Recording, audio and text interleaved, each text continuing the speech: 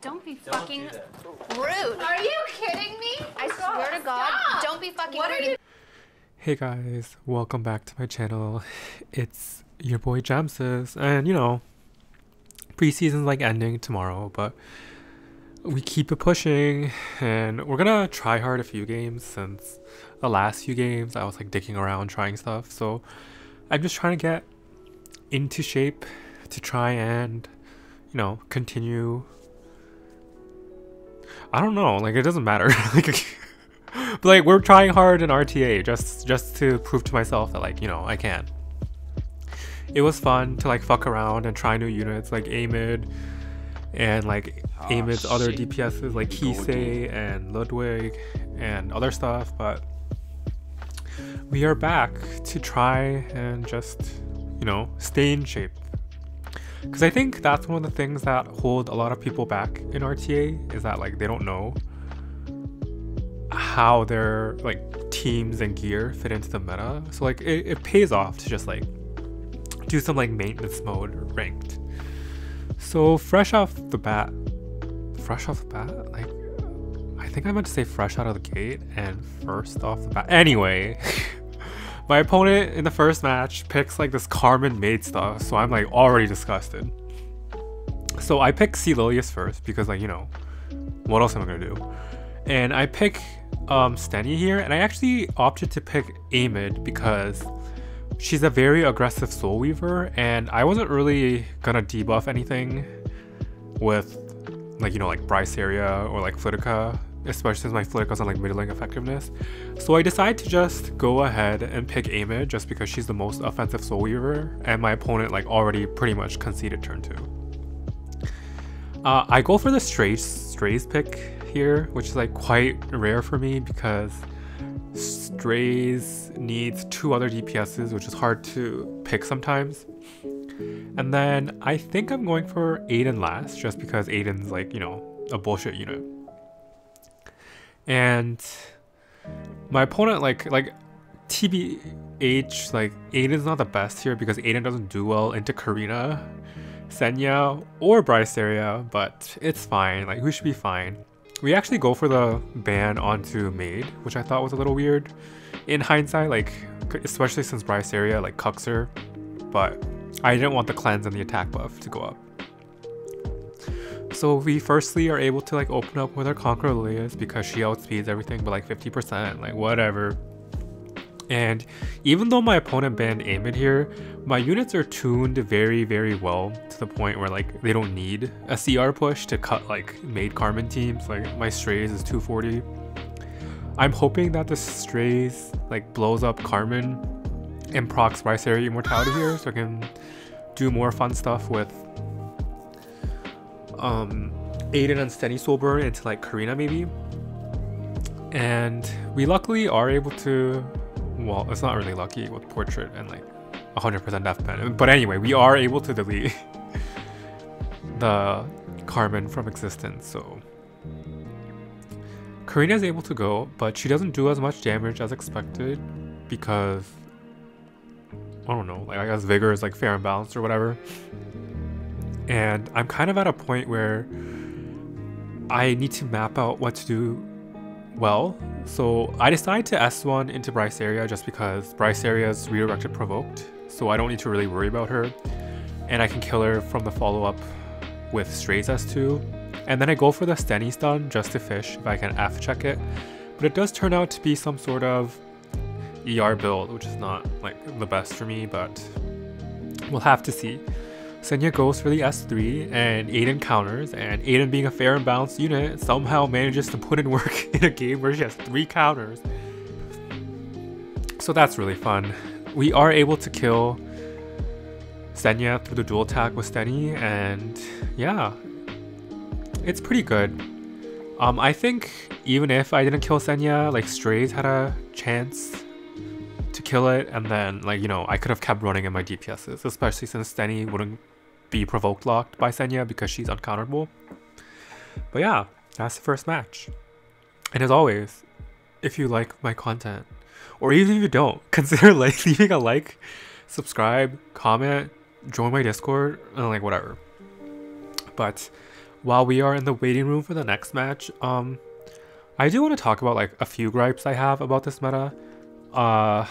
In the fact that while technically it is the most diverse meta we've seen in a while, because a lot of playstyles are viable, I still think it's not that enjoyable because you still see like the same 10 units. Like, do you know what I mean? Like, you can see Stenny in like standard, you can see Stenny in aggro, you can see Stenny in tank down or slower teams with like lifesteal, depending on like, you know, like the comp. Like if it's like a single target cleave game, like you could actually pick Stenny into cleave. Or you can see Adin and aggro, you can see Adin in standard, you can see Adin in anti-cleave, in cleave. It's just like one of those things, you know? But I find that very, very, very, very not great about this meta, because I'm really tired of seeing like the same units. And as much as I like using Celius, I'm also really tired of seeing her face every time I don't have first pick. So that's kind of disheartening. Anyway, my opponent, like as I was saying, rudely takes my Celius from me. So I'm trying out like a new thing. Like normally I used to do like SCROL plus DJB, but I've actually transitioned into flidica DJB because I can threaten my opponent with like flidica into more standard matchups, but DJB has a lot of value into like more aggressive matchups where the cleanse actually matters. My opponent like follows up with Politis, which is good into DJB and like technically good into flidica depending, and Sid as a speed imprint. So I follow up by picking Adin and Yolha, and my opponent picks Succ to counter my Adin and Rand to finish out the draft.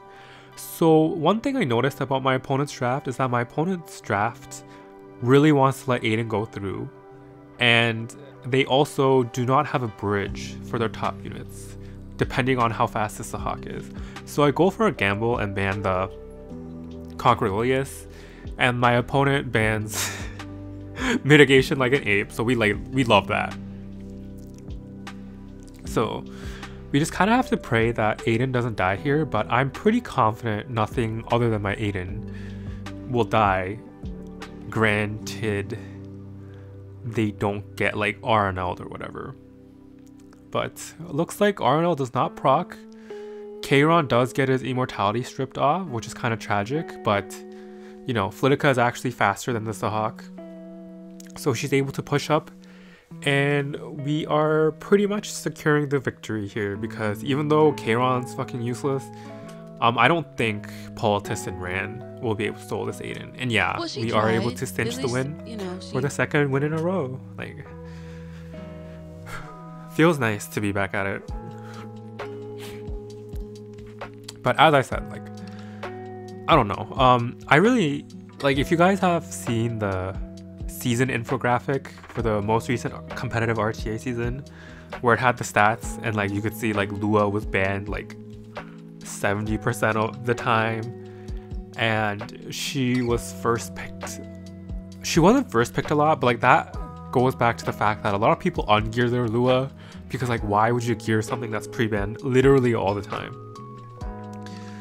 But I really wish they would consider nerfing things, like even if it's like Conquer Elias or Lua and like Guiding Light and Book, just because these over-centralizing options really choke out everything else.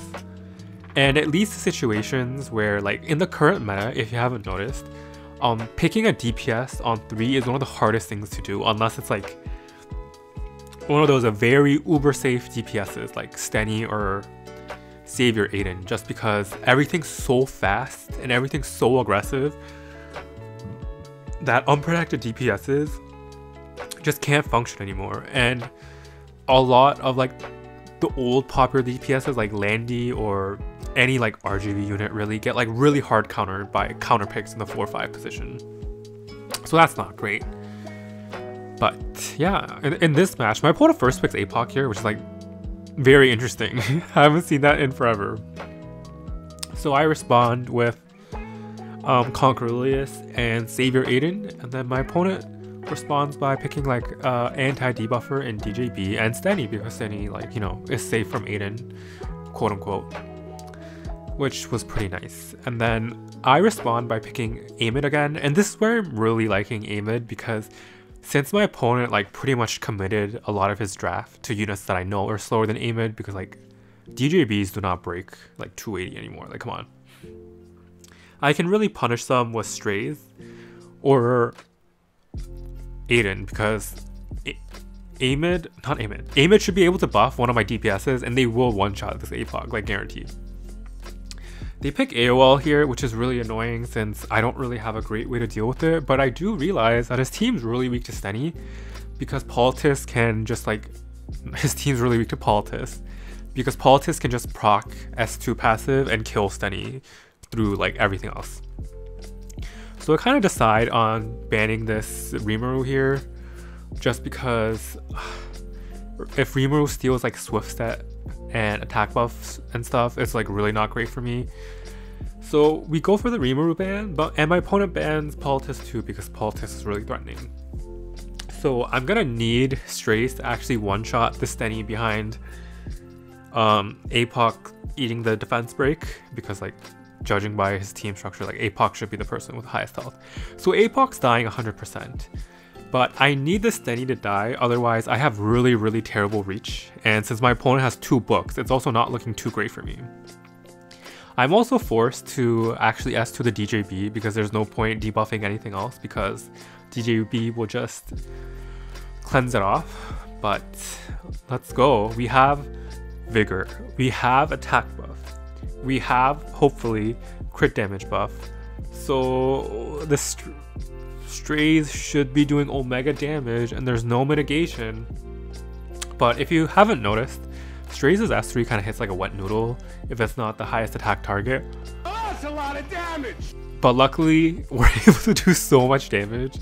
The Stenny explodes, the APOC explodes, and DJB AOL has no hope of actually killing this game, or killing my unit, so they forfeit as a game, and we're safely back into Emperor once again. And I don't know if that was like the fake Succ or the real Succ, because there's 2 of them. One of them's a legend player and one of them is like not, but I'm not too sure. I really don't know, like it could have been, but they were using a legend porter, so who knows. But yes, I don't think I'm going to do another placements for the new competitive RTA season, because I think they're a little tired, and honestly, like bullying people who have like 200 speed openers is like really fun the first time, or like the first few times, but after that it gets like really stale. So if you guys have any ideas or like anything you want to see, like please let me know. Like this game is in such a content drought right now where like, ooh, shiny unit Amid, but after that it was like, it's the same old, especially since the frenzy didn't change. Like literally the meta is the same, it's just Amid's there now as an aggressive opener, I guess. But I digress. My opponent first picked Scarowell, which is one of the most popular first picks, surprisingly. And I pick my tried and true Sea Lilius DJB. It's not really mine, but like it is tried and true. And then my opponent picks Meteor Cowrick, which gives me big regrets on not picking flidica, but it's fine. And they also pick Stenny, and this puts me in kind of a tough situation because I don't really want to commit to cleave yet. So I kind of pick like 2 neutralish GPSs, like Savior Adin here, just because Savior Adin is like good into like everything. And I pick Sylvan Sage Vivian because Sylvan Sage Vivian is pretty good into Stenny, all things considered. My opponent picks Solitaria here, which is like a big terrorist unit that I don't really want to deal with, to be honest. But I think the play here is Ida, because my Conqueror Lilia should be able to outspeed the Solitaria, and then if Solitaria gets outsped, then Ida can close the gap for my other units. And if Stage Ball presses S2, I can provide a lot of mitigation for my team with Adin by pushing up and stuff. So that's what I was thinking. And if they ban my Conqueror Lilius, my DJB should be able to resist the Solitaria S3, right? But you will see Solitaria is a fucking terrorist unit in standard, being like 290 speed, 230 plus effectiveness, like very disgusting. My opponent actually does not opt to go for the S2 on Sage Ball, which I thought was really surprising, and the S1 does not actually go and get the sleep onto Ida, so we're actually able to press all my buttons here, which is very nice.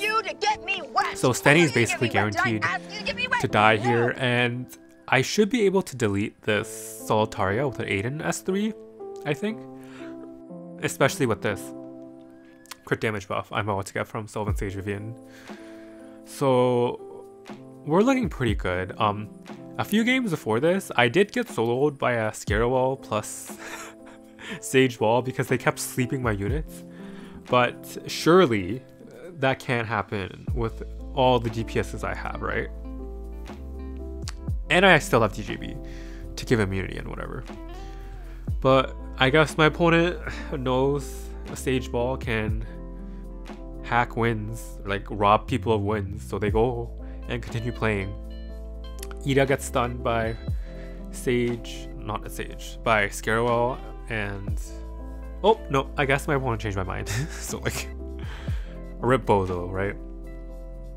Not that they're a Bozo, it's just like, if you pick Sage ugly, you kind of are a Bozo. No, just kidding. But like, he is ugly though. Oh wow. We're against Canna, which is like one of the, if you know me but don't know Canna, that's like kind of weird, but like, he is one of the biggest content creators for Epic 7 currently.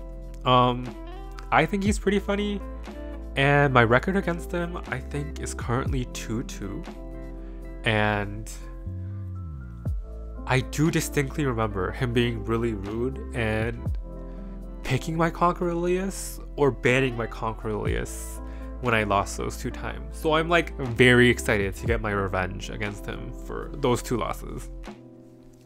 And I already know he's like a speed cleaver. Like, I don't think I've ever seen him do anything else.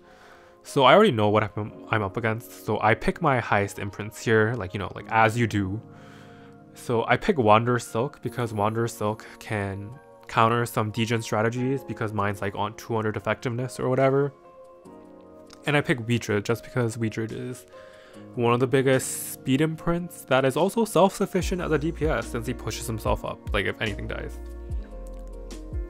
And I'm like pretty sure I'm about to see like 2 speed imprints from his side, in which case I'm just going to pick Acid plus like 1 more unit. Like, I could honestly, I was gonna say I could pick Kayron, but I can't pick Kayron into Amid because of that stupid skill nullifier.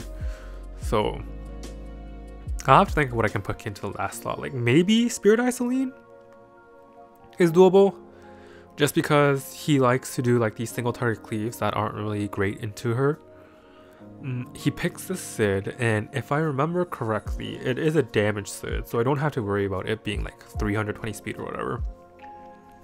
And he picks Watcher Shuri, and since I am very very confident, I actually go for the Ida last pick, and there's a reason for this. It's because if you look at the base speeds for the units, my units all have like, okay, it's closer for Amid, but like Acid has like 12 base speed on like, what's the thing called? A-Lots. And Conqueror Elias has like a lot of speed on A-Lots too. So I'm thinking like I can risk giving away 1 speed imprint just because my units are like naturally like faster in her. Why are you running? He goes for the Kayron last pick, but I'm honestly not too concerned because we still have Ida, and we potentially have Wanderer Succ high effectiveness, or even like Celilius high effectiveness. And you know, Cleave Brain, he bans the highest speed imprint, which is like no shade because I did the same thing. And we kind of have to hope. Hell yeah, dude. My Acid speed RNG'd my Conqueror Elias, but whatever. We actually go for a series of plays that I would label as one giant misplay in hindsight. So if I was playing this match again, I would do it very differently. I think I would still S3 this Amid with Acid, but I think I would have held this Conquer Lilius S3 because Ida was able to cut with one non-attack skill, and you will see that my luck isn't the best. Kayron resists the redirected provoke, so I'm kind of forced to just like press all my buttons and hope everything dies. Luckily Amid does die. Like I was like kind of concerned like maybe it's really high ER on Eternatus, so I didn't want it cutting, so that's why I went into it with S3. I should have soul burn S3'd here and killed the Sid, but I guess I was like coping a little bit hard or whatever, so that's not great.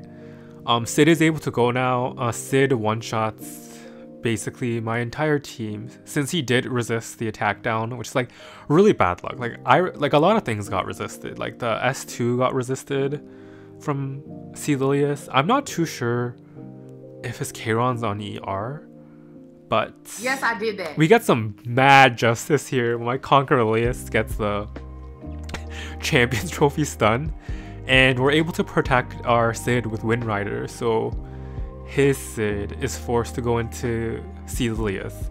And I was like pretty confident, like my C. Lilius is like kind of tanky, but again, like this is Sid with speed buff with Wind Rider, so it actually one-shots from full health. But my A Sid is naturally faster than his Sid, and we're able to close out the game with a 50k finisher S3. So woohoo, we did it! No. This is no shade to Canna. Like, we love his content, especially his like patch overview stuff. Like that stuff is like hilarious. But I was trying to like get a few more matches in to get like a more fair and balanced like win-loss streak. But like this is a giant win streak, so no matter what happens, I think this is the last match for me because playing too much RTA in one sitting gives you brain damage, and I cannot spare the brain cells for that, so unfortunate. My opponent is also a legend player from the border, so that's kind of spooky, but you know, I'm sure my Cash Conquer Lilius will find a way to win this game. So I obviously first pick that, and then my opponent goes for DJB Yolha, which I thought was like a very curious response that I might have to try later. But I picked Flidica just because Flidica is like pretty good into resets, and I didn't feel like picking Amid, so yeah. My opponent responds by picking what's that thing called? Yafine and Sylvan Sage Vivian. And this team is really weak to Ida, so I last pick Ida here, and I also pick Adin just because Adin's like, you know, she's one of those units that is really bullshit, and even if there's counters, she is very impactful just because she's so overloaded. My opponent last picks Senya, and I don't really feel like dealing with a Senya right now, especially since my units are all like squishy DPSs that can easily kill themselves. I decided to ban the Senya, and my opponent like goes for the ban onto Ida just because Ida would have like destroyed his team. Very understandable. But yeah, it'll be very tough, I will definitely have to say. We're pressing all my buttons with Conquer Lilius here, or I might go for an S2 onto something, or maybe I go for the S1 for chip damage. Like, yeah, I decided there's no point in actually waiting for S2 because if I can't S2 the DJB, so I go for some bonus chip damage onto Sylvan Sage Vivian, and I make a big choke here. I should not have pressed S2. So the reason I pressed S2 was like, oh, I'm going to fucking take more stacks of insight off of Sylvan Sage Vivian, but I forgot Yafine has guide, so it's gonna push his team up, which is not great. We do get a counterattack from Adin though, which is nice. So we do get more chip on Sylvan Sage Vivian, but if I just S3'd and focus fire down the Sylvan Sage Vivian, I think we would have been in a much cleaner position, but this is not the best. Sylvan Sage Vivian, again, does not have an attack buff, so like my steady should be able to survive this one hit, but like holy shit, that does so much damage. He also gets a lot of heal back just because Sylvan Sage Vivian's S3 does heal, so like I basically wasted all the momentum I had from taking first turn, which is kind of a choke. I'm kind of forced to press S3 here with Faithful Flidica. I don't really want to because it's not resetting anything, and I should have just done it from the outset onto Silver Sage Vivian, but my Steni's so low that Hyafin like actually threatens to kill. I am holding Savior Adin's S3 for a more opportune moment, and I'm just kind of hoping that we do enough damage with Steny to kill the Silver Sage Vivian, but we do, so that's pretty nice. And then the next biggest threat, I think, is this Hyafin. So I think I should have gone on to Hyafin in hindsight, but you know, whatever. I go into DJB because DJB now doesn't have any of the, what's it called, mitigation from his S3 being on cooldown. So that's not great for me, but we do finish off DJB, and I go for the S3 on Adin now because my Steny is looking like it's not about to survive that burn. But if you didn't know, burns pierce defense, and defense is where most of my Steny's bulk comes from. And if I give my Steny invincibility here, it'll be very nice for her to survive the burn damage, so she can potentially get like 1 or 2 more DPS turns. The Yola does go ahead and one-shot my Adin, and we kind of have to pray that Flidica is not drawn by the dual attack, but Flidica is. And with the dual attack and crit damage buff, well, I guess I didn't crit. Hyafin is still able to kill my Steny from behind stealth, which is not great. But it should be fine. This Yolha was around like 200-ish speed, so my 2 units being fair and balanced at like 300 speed should be able to grind him down, especially since all his stuff is on cooldown. But another sussy thing is that Yolha's passive, passively gives her damage reflect, and my Flidica is very low HP due to the mistakes I made earlier into the game. So I kind of have to hope that my Flidica can survive long enough with the Conquer Aurelius S2 shields to hopefully grind this Yolha down. We go for the S3 onto Yolha just because it gives skill null, and I think it does the most damage from Flidica's skills. So like, you know, at this point, all the damage matters.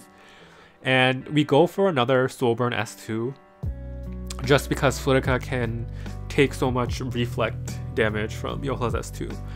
But it's looking really close, I'm not going to lie, and I'm gonna pray for a few lucky Champions Trophy stuns, which we do not get, but I don't think it matters, because I think at this point, even Conquer Aurelius might be able to grind out this Yolha just because she can provoke Gluck and stuff.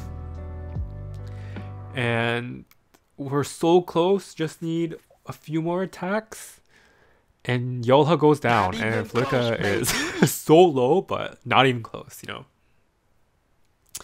And the customary leg to end the game. But yeah, that was it. A very successful journey back into the serious RTA format, kind of.